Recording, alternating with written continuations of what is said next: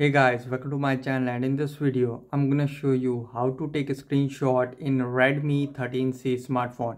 Okay, so the first and really easy method is just swipe down your three fingers like this to take a screenshot. You can see this is the really easy method. You can see just swipe down your three fingers like this to take a screenshot really easily.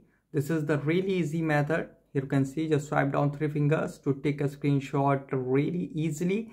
And if we swipe from top in notification center, here you can see a screenshot. Here you can see screenshot. Okay, now tap on screenshot to take a screenshot really quickly like this. Swipe from top, and in notification bar in helpful quick setting, here you have screenshot. Tap on screenshot to take a screenshot really quickly like this. And if we press the volume down and power key together like this, it will also take the screenshot in Redmi 13C smartphone. You can see just press volume down and power key together like this to take a screenshot really quickly like this. You can see.